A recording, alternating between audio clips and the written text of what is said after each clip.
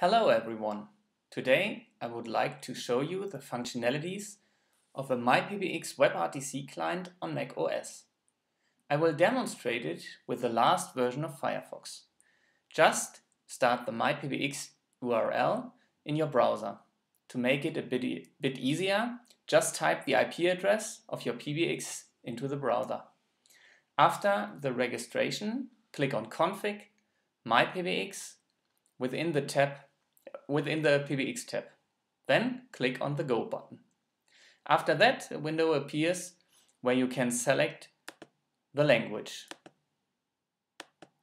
As soon as you click on the fish, a separate myPBX window opens up. The myPBX window shows an additional device.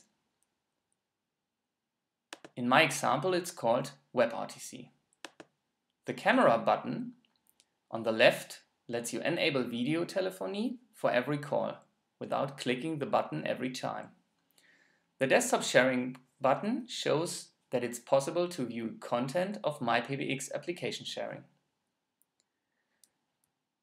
As soon as you start a call, the browser will ask you for access permission for the camera and microphone. By confirming this request, your device will be used to transfer audio and video data. Hello. Hi, Verena. Hi.